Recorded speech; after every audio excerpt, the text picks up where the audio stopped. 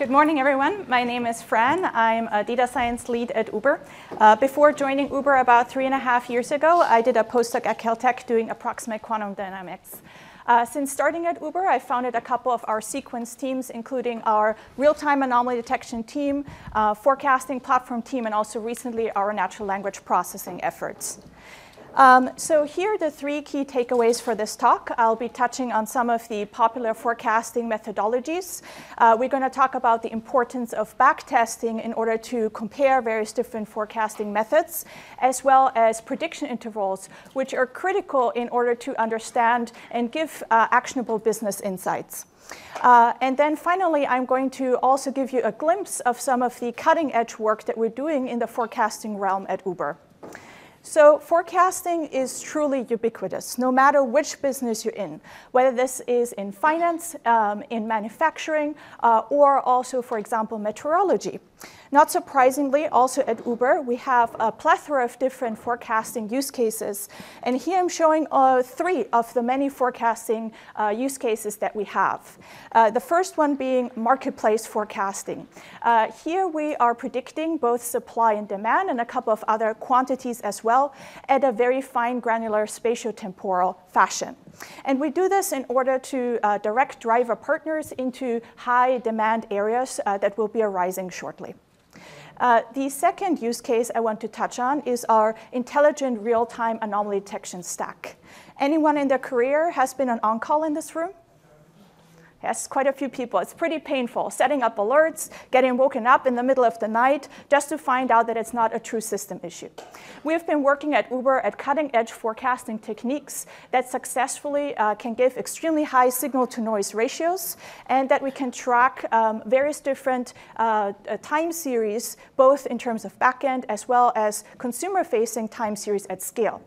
This is a very large-scale problem. We have over 500 million metrics that we're tracking at Uber. The third use case I want to call out is our hardware capacity forecasts. These are particularly important because Uber is such a large business nowadays. We cannot just double or triple our hardware for special events such as Halloween or New Year's Eve and call it a day. That would be fiscally totally irresponsible. At the same time, we also cannot under-provision because this would potentially lead to outages and might lead to eroded trust of our rider and driver partners. So really, it's about the Goldilocks principle, not too much and not too little hardware. This again is a very challenging task as we have to forecast minute by minute, multiple months in advance, often special events that only occur once a year. And given that Uber is such a young company, this is very challenging overall. So how do we tackle forecasting problems? The first thing I typically do is some exploratory analysis. Whenever I can, I visualize the data that I'm working with. One of the things about time series is that typically have some underlying patterns. Here's some airline passenger data from the 1950s over a couple of years. And as you can see, you have some underlying trend going up and to the right, my favorite kind of graph. And then there is some seasonality that overlies that, in this case, an annual seasonality. So forecasting methods need to be able to capture and model such underlying patterns. So what are the prominent forecasting methodologies that exist? There are 2 types of classes. One are the classical statistical approaches that have been around for decades. You might have heard of ARIMA as well as Holt-Winters. I also included here the theta method, which is typically a less well-known technique, but has won the M3 competition, a very famous international forecasting competition. It is computationally very inexpensive, and we found it to be extremely useful for Uber time series. Now, in recent years, also machine learning and deep learning techniques have been coming into the forecaster's toolkit more and more. For example, the quantile regression forest, a cousin of the well-known random forest, as well as recurrent neural networks have been promising in this field. Recurrent neural networks have been particularly useful if a lot of data is available and you don't have any interpretability constraints. Now, which of these and many other models will be the best one for your forecasting use case depends on a multitude of different factors, including on how much historic data is available and what your business constraints are. For example, does the method need to be interpretable? So there's no real way to actually forecast which of these forecasting techniques is the best. And so one actually needs to compare multiple different approaches. So how does one do that? Note here that we have to do chronological testing. The ordering in time series is extremely important. So you cannot take out a chunk in the middle of your time series and train on the before and after data of that and test in the middle. That would be cheating. What we need to do is we have to train on a time series of events up to a certain point and then test subsequently. So there are two major approaches, the sliding window approach as well as the expanding window approach. And the name really says it all. In the sliding window approach, you take a fixed window of training data, here shown in black, that you move forward at every single pass. And then you test on the orange data.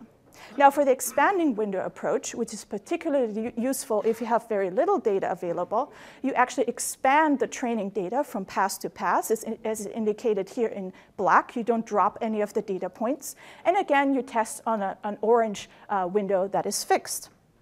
Now, in terms of the evaluation metrics of comparing various different time series methodologies, there's quite a few out there, both absolute as well as percentage ones. The one I want to call out in particular that I think is very useful is to compare to a naive forecast. So what's a naive forecast? That basically means that you assume that today's value will hold for tomorrow, for example. And so you have a nice baseline that you can compare more complex algorithms to. So we have a blueprint now for understanding what the best forecasting methodology is for your forecasting use case. But wait, there is more. In order to make good, actionable business decisions, you also need to have an estimation of what the uncertainty is around your forecast. And here is where prediction intervals come into play. Prediction intervals basically give you the probability of your forecasted value to be within the forecasting prediction intervals versus outside of them. So an 80% prediction interval would mean that you have an 80% probability that they would be within the prediction intervals versus exceeding them.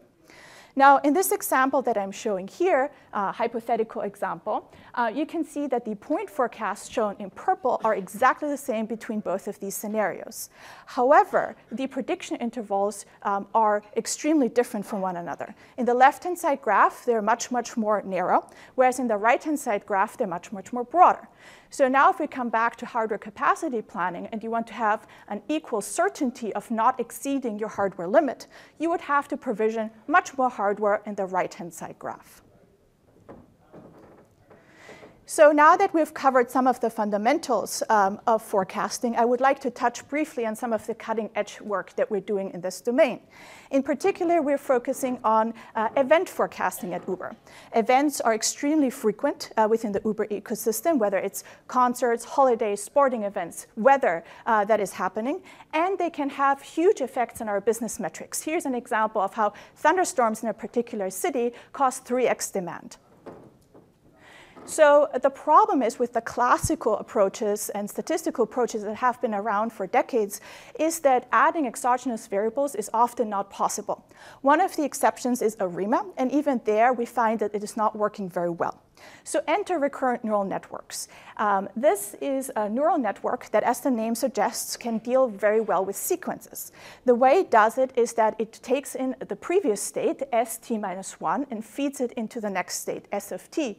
And so therefore, it can retain some of the memory of the time series. Now, if one wants to capture the temporal hierarchical structure of time series, often one takes multi-layer approaches, as shown here on the right-hand side. In the next slide, I'm going to show the architecture that we've been using to do extreme event forecasting at Uber, at least one of the use cases that we have, as well as also estimating prediction intervals. Here we're using a flavor of recurrent neural networks called long short-term memory, which we can retain the memory over extended periods of time. In a pre-training step, we use an encoder-decoder approach in order to do automatic feature engineering. This allows allows us to have a scalable approach as the human need for feature engineering gets greatly diminished. We then use this learned embedding, concatenated with external features such as weather, concepts, and various different other things, and feed it into a prediction network, in this case, a multi-layer perceptron, in order to yield a forecast.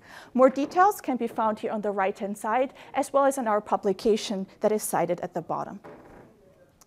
So let's look at some of the metrics that we got out for this new approach.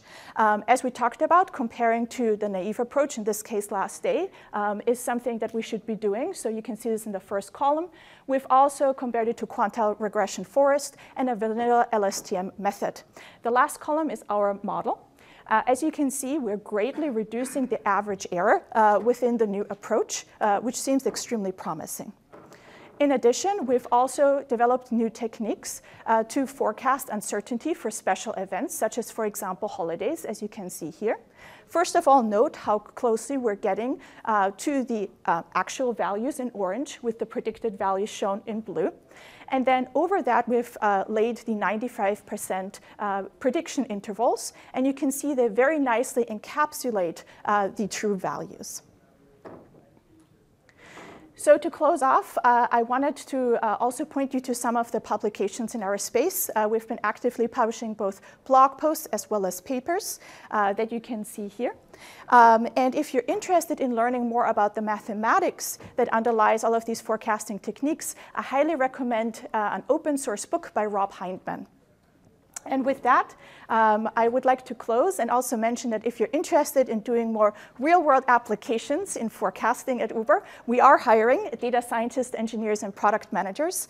And we also have an upcoming tech day on April 19th, where we're going to talk about our Uber engineering tech stack, including natural language processing, use cases, and more deeply about forecasting as well. Thank you very much for your attention.